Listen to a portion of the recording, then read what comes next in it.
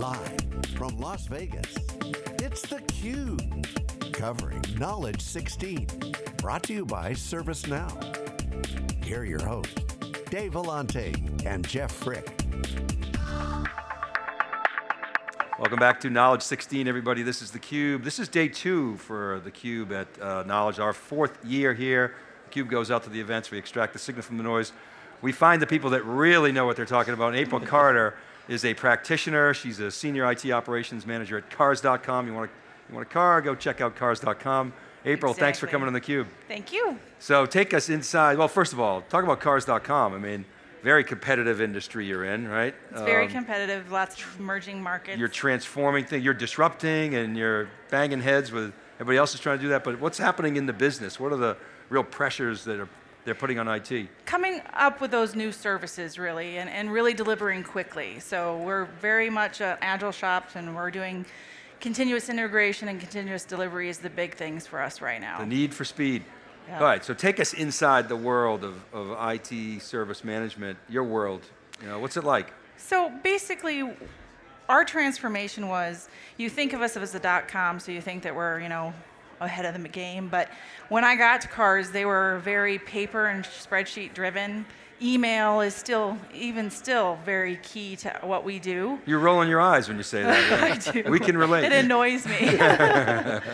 So, ServiceNow has really helped us to really start that process and really rethink the services we deliver to our employees. So everybody thinks of that external face to cars.com, and that's what we focus on so much, and we forget that internal face. So making things easier for our employees. Okay, so maybe start with the journey of ServiceNow. You brought ServiceNow into the organization? Yep, 3 years ago. You had experience in prior lives with? Not with ServiceNow, No, but with okay. other ITSM vendors, and they have always been very painful. So when we did our bake-off on what product that we were going to use, when they came in, we weren't really considering them a contender. How long ago was this? Sorry to interrupt. 3 years. Okay. But when they came in and they did their demo, we were in the system, and we were like, this is a little too good to be true. And then they say we could be implemented in 3 months. We're like, yeah, right. Right. That never happens. But it all came to fruition, and we were implemented with, incident problem change, the basics, knowledge, an employee self-service portal with probably 30 or so orderable IT items. And it was a big deal for us and a huge success. And how long did it take? 3 months. 3 months. And then you got a cake. We did get a cake. Everybody gets a cake. Everybody gets a cake. They don't miss that. You must have that in ServiceNow, so they don't miss that request. That last process. Okay, so so the cars before was really paper-based, spreadsheet-based, email-based. What was the business impact? The business impact is really trying to drive our business partners in HR and even in the development space to really try to rethink the way they interact internally. So HR, we implemented an onboarding automation. So we went from multiple forms that we had to fill out as hiring managers down to one. So that was a big deal for us. Plus, we were manually creating user accounts. We were manually provisioning, hardware and access. We went through that entire process about 6 months after we implemented ServiceNow to really try to grab a hold of that process and make it easier. Because we were delivering our new employees all of their things on time that first day, because that's our goal. But it was extremely painful for the service desk and those folks that do that provisioning. So we wanted to make it easier for them, and we were able to. Okay, so you brought in HR as well as recruiting, but yeah, the HR piece is a little bit more difficult. So we left that piece out. So when you said onboarding, yep, you meant onboarding. So from a recruiting, so as a hiring manager, you basically submit the form to hire somebody, and then all the way through to provisioning all of their access. And that integrates or interfaces in some way, shape, or form with your HR system, or? It doesn't today. It integrates with the recruiting system. Right. Okay, which is separate from the HR system. Yep. Okay, and how does that integration occur? So basically what we did was we stood up a form within our catalog. So as a hiring manager, I can fill out all the information I need from the position that I'm filling through, their salary requirements and all that kind of stuff. Plus all of their access they need once that person is hired, all of that's in that form. I can also save that form so as I need it in the future, because I'm never going to remember what each person needs. So I can save that form as well. But then what ServiceNow does is sends all of that data over to Silk Road and actually implements all that data for the recruiter so they don't have to manually enter it, because they were manually entering it before. How do you find stuff in this giant content repository?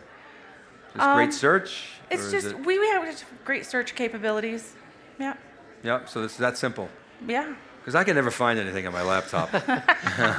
I'm very organized, so it's one of those things that the CMS that we have, the portal that we have implemented now, the design when we were implementing, because it was 3 months, we were thinking about everything. It was a very broad scope when we were implementing. So we didn't really think too heavily on the design of the portal, and I think that the organization of the portal is what probably annoys me the most at this point, because people have to navigate through so much. So with the news, I'm very excited about the new CMS that they're pulling in Helsinki, which will actually help us to redesign that portal and get it so it's not so deep. So you're saying it was very hierarchical before. Yes. And so now you're able to develop with Helsinki a flatter structure? Is exactly. That right? And it's much more easy to manage, because right now it's kind of hard to manage, especially if you don't have the technical skill set to do so, because it's not easy. It's more like nested folders versus labels. Exactly. Love labels. So, yes. So talk some more about the kinds of things that you want to do with the platform. So there's a couple things where we really want to push HR. So HR is very, very paper-based. They love their paper, actually. So we implemented a process. They love it. That's exactly who Fred was targeting. The mailroom with all the taking pink my paper. the green paper, the blue paper. Do not I love take paper it. too. We You can even see, yes, I'm a implemented paper guy. a HR status change form that is a very, very large process. So anytime you want to change an employee's status, whether it's giving them a raise or changing their location that they're based, we fill out this paper form. So we automated that and put it into ServiceNow. It goes through approval processes, so it's even auditable now, or at least much easier to audit it. And at the end of the design process with the HR folks, they're like, well, as long as I can print it out at the end, I'll be fine. Yeah. That's not really the point. Upload it to Evernote. The other thing that we're really excited about is actually, so with the continuous delivery, continuous integration that we're doing on the development side, is we're opening up a lot of APIs that our developers can use to automate a lot of their processes. So we want to automate our release cycles. Right now, everything's somewhat manual when we're doing release. There's still people at the keyboard. It's not wholly manual, but we want to get to that point where they just click on something in Jira and it initiates a Jenkins. Jenkins creates changes and it automates it all for them, but it's still completely auditable from our perspective. If you had to create a benefits pie and you had to allocate a portion of the value, let's say, that's received by sort of IT versus outside of IT, what would that pie look like? I would say the biggest benefit is, that employee ease. So my goal is to make the employees' lives easier. I mean, and that's the way I evangelize the product. It's really, what can I do to make your life easier? What can I do to take some process that's very heavy and make it lighter for you? That's the biggest benefit. The other thing is the ease of development on the tool. So we don't want to go out and buy something every time a developer decides it wants to do something else. So the ease of development, so we can build small apps. We have a library app, so they can check out Kindle books. They can check out Kindle even logins within the tool. They're just little apps. We're not going to go somewhere to buy that, but we need to be able to do that. So we can do that easily within the tool. And it's funny, in making the employee's job easier is this nice second order effect where your phone doesn't ring. Exactly. That's my whole goal. Or I get less email. Don't tell them that little secret. All right? We're just doing it for you. April, can you talk about building these lightweight apps? Describe the skill set of the people who are building these apps. Are they hardcore developers? Are they low-code developers, both? I think it's a mix of both. So we have some hardcore developers that JavaScript pretty much 24/7, and then we have, the admins who, well, I code within the tool myself, but I'm definitely not a developer. But it makes it easy enough for me to be able to do those little snippets of code that I need to make a form easier for somebody, to make it prettier, to make it behave the way it does. So you've never been a developer, you've never written code? Nope, never, but I still do it in Never were a ServiceNow. computer science major? Or? No. Okay, but so you said no, I'm a like biology no. major. Believe it or Okay, not. so all right, so you're smart, but so Still systems. okay, right.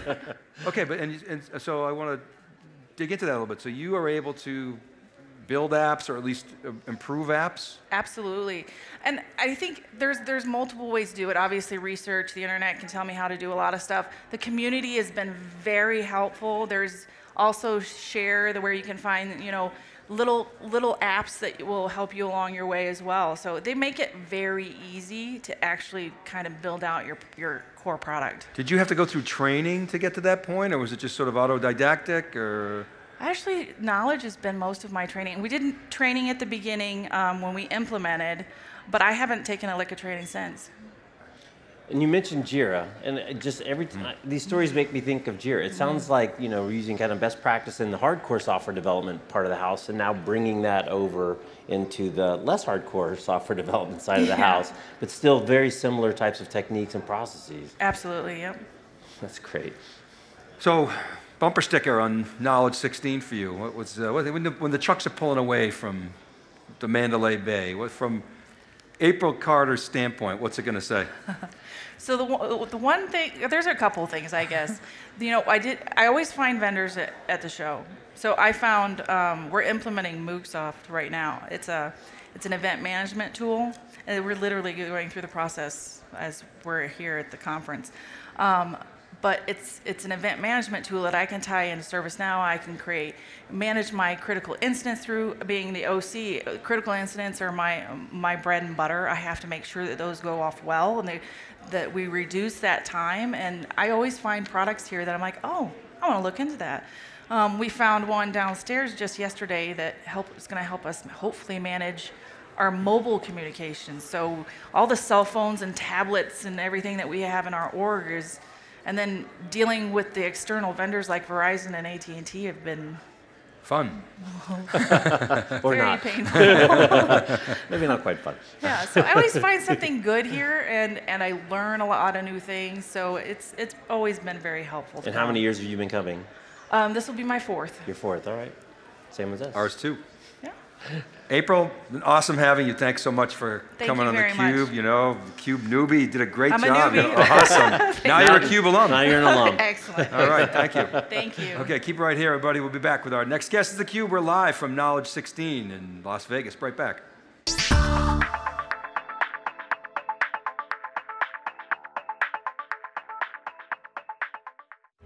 Every once in a while, a true breakthrough